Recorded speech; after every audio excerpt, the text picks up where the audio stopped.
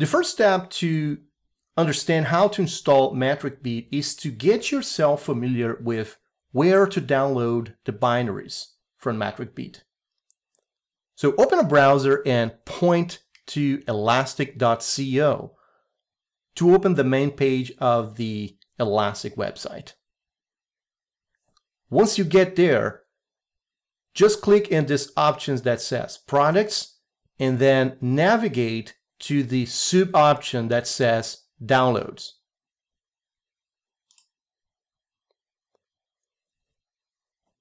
In the download page, you are going to be presented with all the possible downloads that you can get from the Elastic website.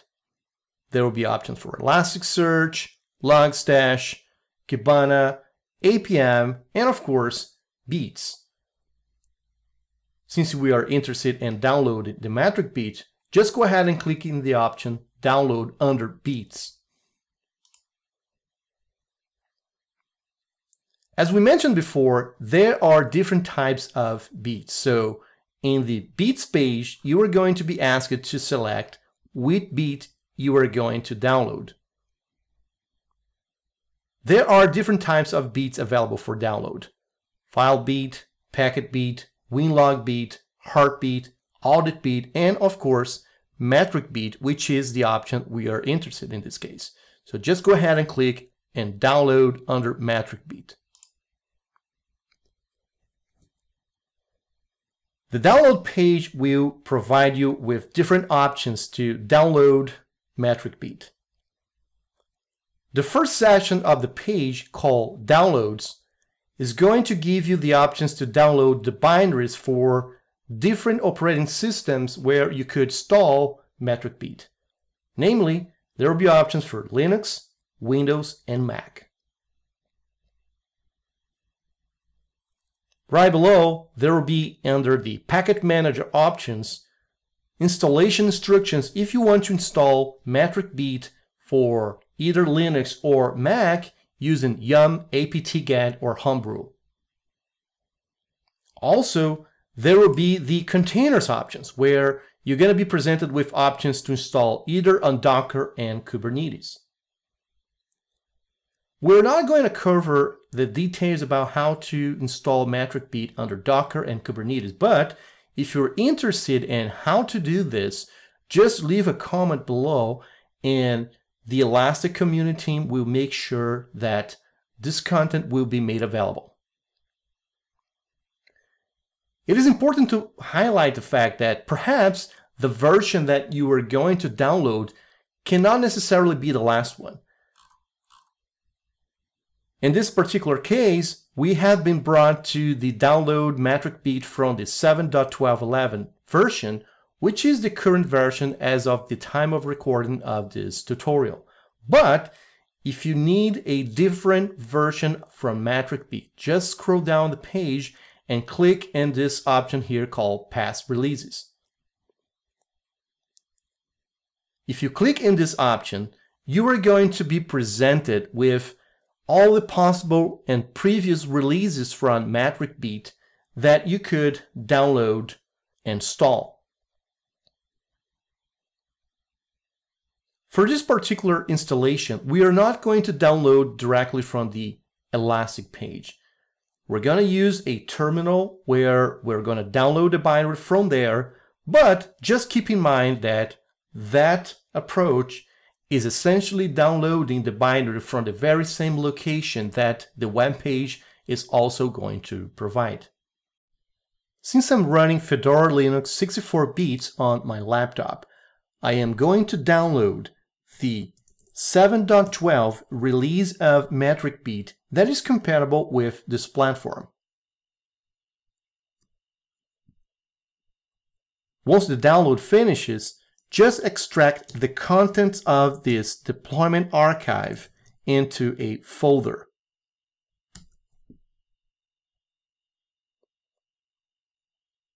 Once the extraction finishes, use any tool of your choice to explore the contents of the folder. In this particular case, I am going to use Visual Studio Code to visualize and work with the files from the Metricbeat deployment archive.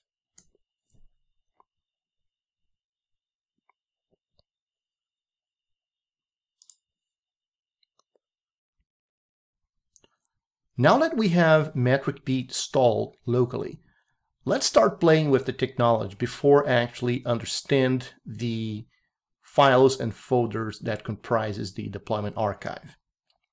For this exercise, we are going to export some system metrics from my local machine to a Elasticsearch and Kibana that is also running locally. Then we're going to change the configuration to export those metrics to a Elasticsearch and Kibana clusters that are running on Elastic Cloud. So the first thing you got to do is to make sure everything related to your configuration and your connectivity are in place. Metricbeat comes with a set of utilities that allows you to check all those things.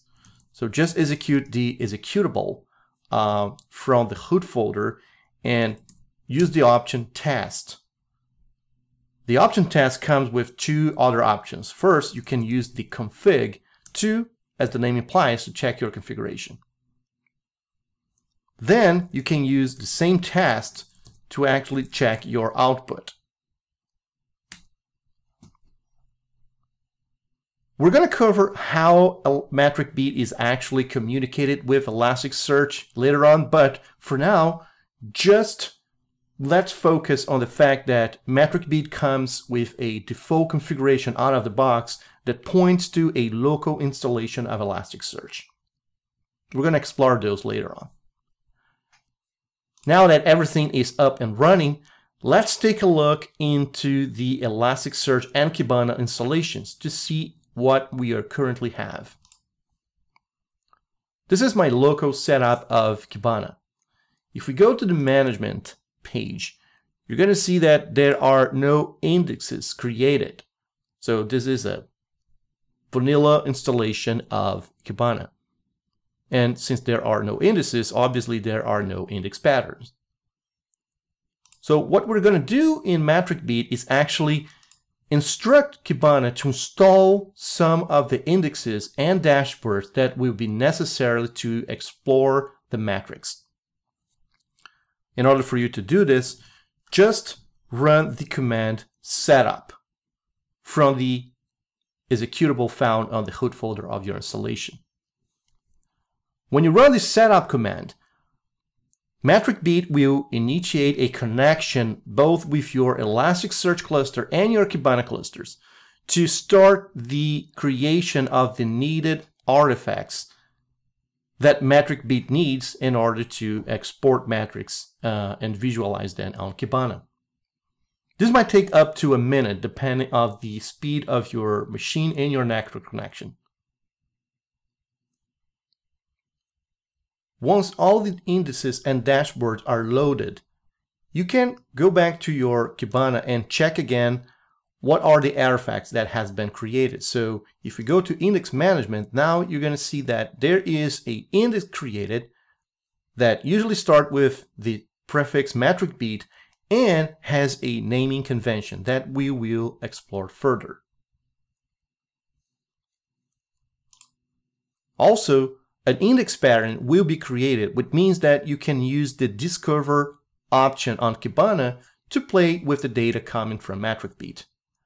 But as of now, in order to make sure that we are running things smoothly, we need to start Metricbeat to start exporting metrics to Kibana.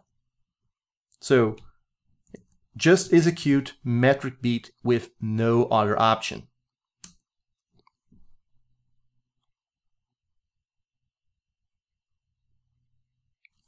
Once you start Metricbeat, it will start whatever modules has been enabled, as well as start collecting the metric sets from those modules. By default, there is a module called System that is enabled by default when you first install Metricbeat. Because of this, if you go to the metrics option under Observability, you're going to see that there will be some metrics already coming in. Rifle is the name of my machine by host name. So if you click under Rifle, you're going to see that there will be some metrics already being loaded. There are the full metrics and the optional metrics that can be further enabled in Metricbeat. We're not going to play with this as is now. To double check if everything's okay, we can also use the Discover option, where we can see the actual documents that has been sent to Elasticsearch for indexing purposes. So those are the documents that were generated by Metricbeat and collected information from my machine.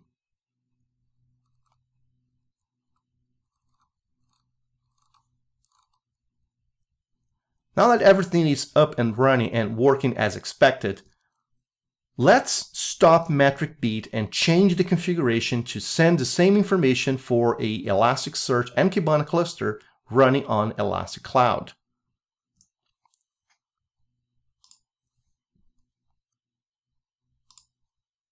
This is a deployment that was created previously that is running on Elastic Cloud on Google Cloud.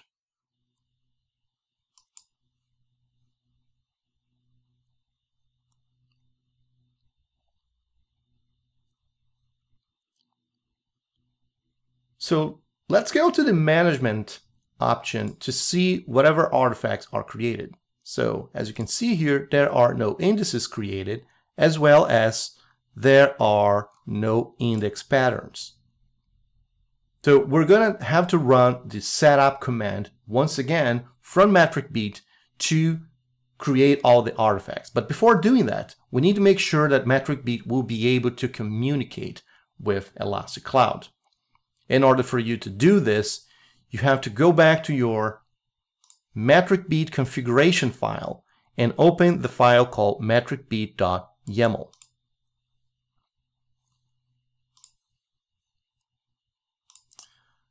In this file, you're going to see that there will be a bunch of options pre-set up for you. If you scroll down further, you're going to see that there will be this option called Setup Kibana. In this option, you have to uncomment the option Host and set here the endpoint of your Kibana application. To retrieve this information, go back to Elastic Cloud and click on Copy Endpoint. And then you can simply come back here and paste this information.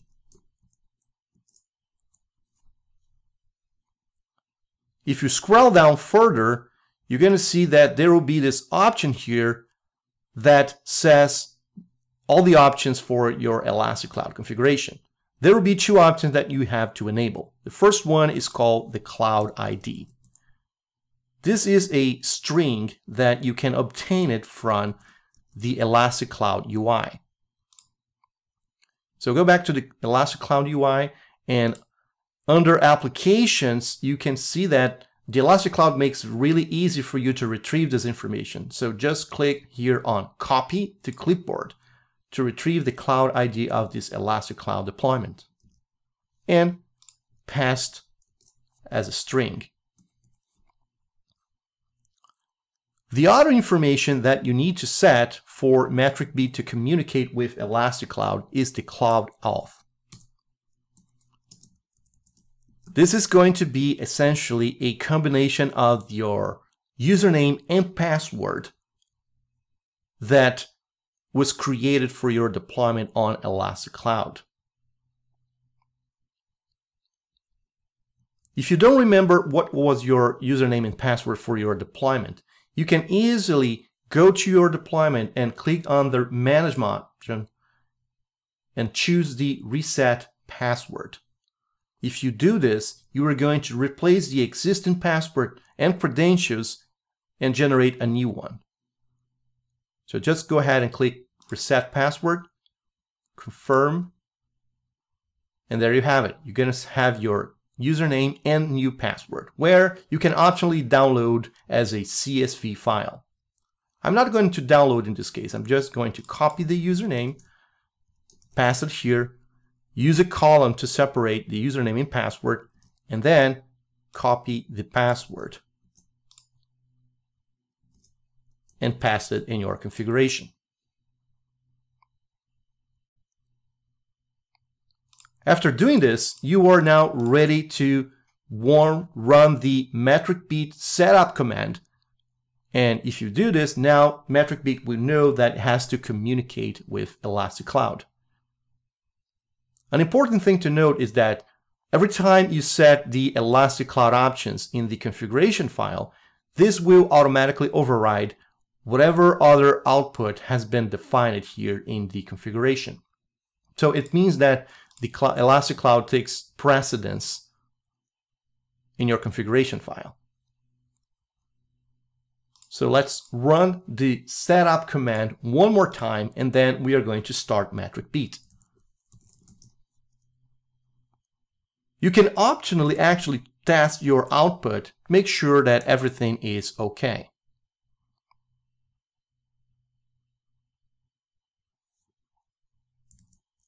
Now let's run the setup command to create all the needed artifacts.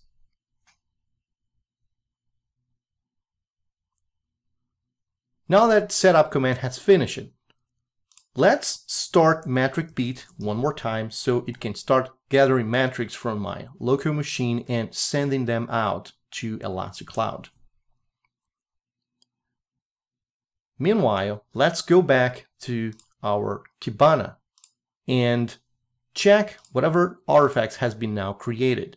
If we click again into index management, you're going to see that there is a Metricbeat index created, as well as a index pattern. To double check if everything is in place, just use the Metrics app under observability again to see if there is information coming from the sources. Once again, the right for a host has been discovered, and if you click on this host, you're going to see that the metrics are now being generated. Finally, you can also use the Discover option on Kibana to also see the documents coming from Metricbeat. From this point on, you are now equipped to actually download, install, and use Metricbeat with your Elasticsearch and Kibana deployments, whether if they are running on-prem or on Elastic Cloud. In the sequence, we're going to explore some of the options available on Metricbeat related to the configuration.